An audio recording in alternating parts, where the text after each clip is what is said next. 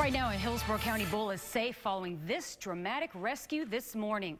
Our cameras are rolling as a Hillsborough County deputy jumped in to save the animal's life, holding its head above water for 3 hours while crews worked to pull it free. New tonight, our Chris Trenkman shows us how it all played out, moment by moment. Come on, buddy, get out the water.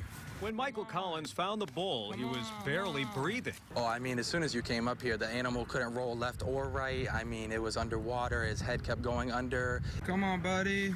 Collins called 911, and when Deputy Christina Ammons saw the bull's situation, she didn't hesitate. I stripped everything off that the sheriff's office really cares about, and then I got in. I saw big nostrils going underwater and staying underwater and water blowing out. The only problem? The bull wasn't the only animal they were worried about. It occurred to us that there's probably alligators in this body of water, so they were able to retrieve their AR-15s, and they stood on shore and watched my back for gators while I simply held the cow's head above water. For 3 hours, deputies kept the bull's head afloat as fire rescue crews strapped him up and attached him to a winch.